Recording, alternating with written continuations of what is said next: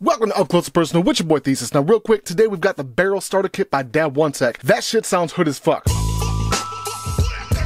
Dad1TechTW.com, hit them up. They did sponsor this video. Big shout out to them. I appreciate the fuck out of that. With that said, let's go and break it down, son. So first and foremost, Dad1Tech is semi-new to me. I saw him last, would have been 2019 August at ECC.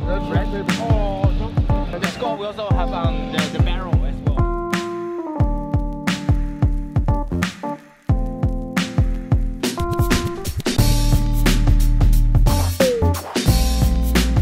Checked them out. I saw their hexomes in particular, fell in love with them, and then I tried the barrel and I was like, this shit needs to be exploited and fucking shot out everywhere. I don't understand why these are not more popular than they are. In terms of an all-in-one, you can get close to being as good, but not for the price that these guys are offered at. I just realized that this box is different than this box.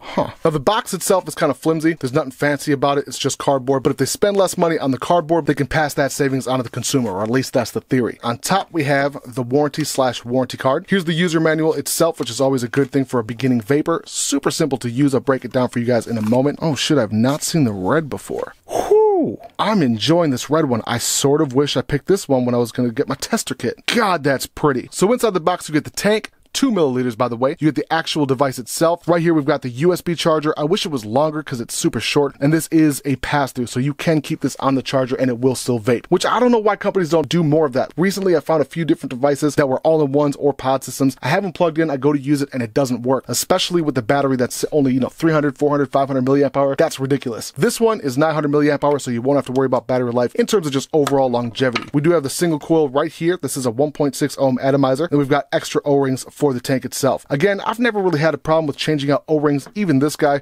is 2 years old and I'm still rocking the same O-rings. Right here, we've got this extremely strong magnetic top cap. We'll talk about this in a moment, but this is my favorite feature aside from the flavor. 510 style drip tip, but it's not actually a 510. As you can see, it's a sleeve. We have the actual tank itself, pops out, 2 different tabs. You can put it on either way that you want, like that, or like that. Makes no difference. Here's the base of the actual tank. It is not 510 threaded. Of course, it is an all-in-one, so we'll go ahead and take this 1.6 ohm atomizer.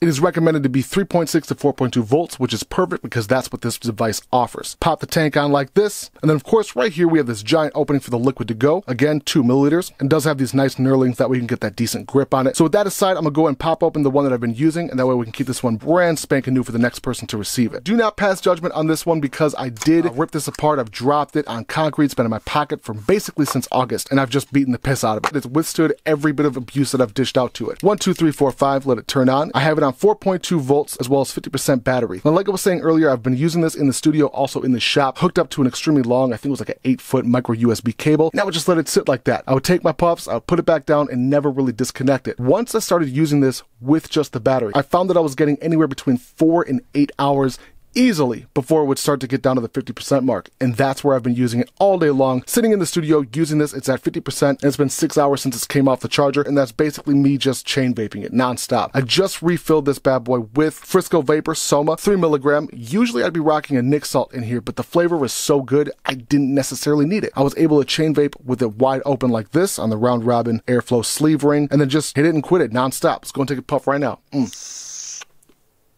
Something worth noting, the 1.6 ohm atomizer mutes the flavor just a bit in comparison to the 1.2, and it's something where I didn't really notice it until I started rocking this specific flavor here. The sweetness tends to come out a little bit better on the 1.2 ohm atomizer than it does on the 1.6, which is fine. The 1.6 comes with it, but if you're going to pick this up, you may as well pick up a whole pack of coils when you do so. My recommendation is the 1.2 ohm. I like the sweetness to come through in my juice, especially menthols. Like I was saying a little bit ago, my favorite feature of this device, aside from flavor, is this top cap. This should be utilized on a lot more devices. I'm not sure why it's not. I'm gonna go ahead and pop this at the bottom where it belongs, just like this.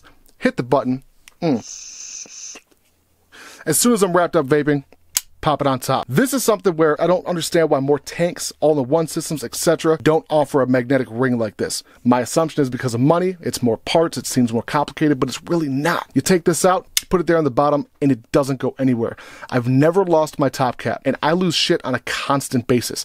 I drop shit on a constant basis. The fact that this isn't cracked, the fact that it hasn't been lost because of the magnetic being that strong is a huge compliment to Dad1Tech. Now, aesthetically speaking, it is gorgeous. I do prefer the red one now that I've seen that one up close. close, but this one looks pretty damn good too. I've been rocking this one for a little while. It's white. You can see kind of the edges starting to brown. Not a big deal. It's rubber coated. I don't know if it's a Cerakote, but I have 0 scratches on here that I can tell. I'm looking at it up close. Right there, you can see a little bit, but that's about, I can't even tell if that's not a part of the actual design or if I did that. That's pretty fucking spectacular. So again, I do want to point out the screen. The screen is missing. Not their fault. I dropped it on the concrete. The edge of it was just kind of barely up. What I ended up by doing was trying to push it back in, and in doing that, I fucked it up. There's 2 little clips that were on the inside. I shoved my knife and I broke one of the clips. Right here at the base, you got the round robin airflow ring, controls it just like that, and it does go all the way around. I've been rocking this wide open, and I've also used an MTL status all the way down to about, maybe a 9th, maybe an 8th open, just basically a pinhole. Let's go and take a listen to hear how that sounds. Nope, that's got a little bit of a whistle. Bring it down even more. Virgin tight. I'm telling y'all, Ninja Kitties, the airflow on this, the flavor on these coils, the 1.2 again is a little bit better, but I'm rocking the 1.6 in this one. The flavor in these coils, it's like 75 to 85% there. This is a newer liquid for me, so judging it based on this, I would actually say it's probably higher. But in terms of my daily vape, when it comes to a Nick salt that I use for liquid testing and tank testing, it's probably a solid 75% there, specifically with that 1.6 ohm.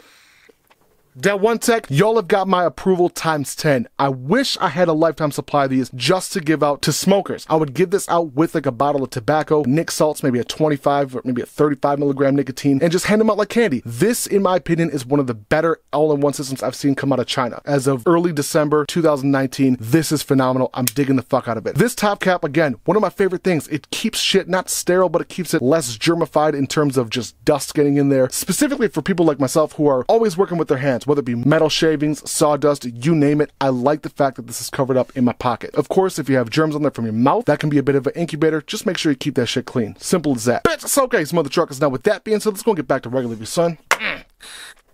My final summation is this. That one tech barrel, in my opinion, is one of the better all-in-ones that I've seen come across my desk in quite some time. In fact, like I said, I saw it in August. I picked one up in August, not one. I picked up a bunch in August at ECC. I was very impressed with the overall, just the overall use of it, because to me, like this top cap, and it's not the first time we've seen a top cap, don't get me wrong, but it's the first time I've seen a magnetic top cap like this be utilized in an all-in-one device that works. It doesn't get lost. It's not attached by a little fucking dongle, which is annoying. I've had that also before. Not impressive. Not impressed with that kind of bullshit. This whole bit is worth its weight in gold as a contractor. If you're a contractor, you're working on fucking windows, carpentry, metal shit, it doesn't matter. If you're just jerking off, you don't want semen to get inside that drip tip. The fact that the 1.2 ohm atomizer, in my opinion, gives off a little bit better flavor, granted flavor is subjective, is, I wish the 1.6 did. I wish I had the same flavor profile on either one. And I've used it extensively. Look at the screen.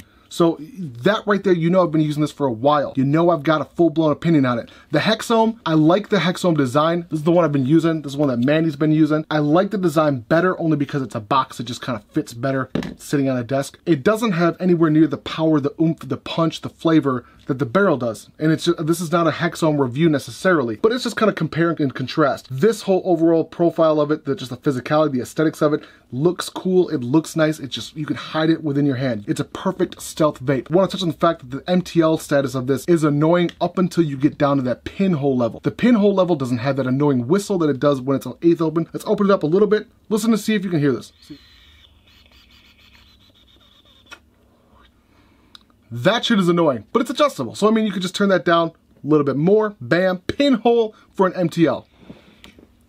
That one tech, y'all have murdered it. You've done something that very few companies can't do, and that's simply make it fully MTL as well as a full-blown, you know, direct, restricted, but direct to lung. Let's go and open it wide open. Lately, that's kind of where I've been liking it, only because, you know, I've swapped out liquids for a Nick salt to regular nicotine at 3 milligrams.